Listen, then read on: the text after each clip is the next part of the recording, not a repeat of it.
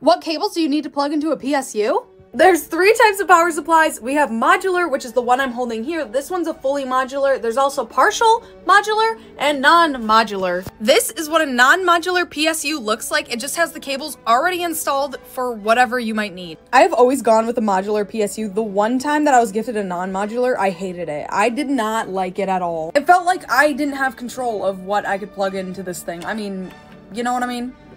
You know what I mean. A PSU can come with a lot of different cables, and deciphering which ones you need and which ones you don't need can be kind of hard to navigate. Not only does what you plug in depend on your connectors on your GPU, something like your CPU cables also matter. Those 2 connectors there are my CPU connectors. This is my motherboard connector, all of which I have plugged in to this PSU. The SATA cable allows you to plug in certain things, or SATA?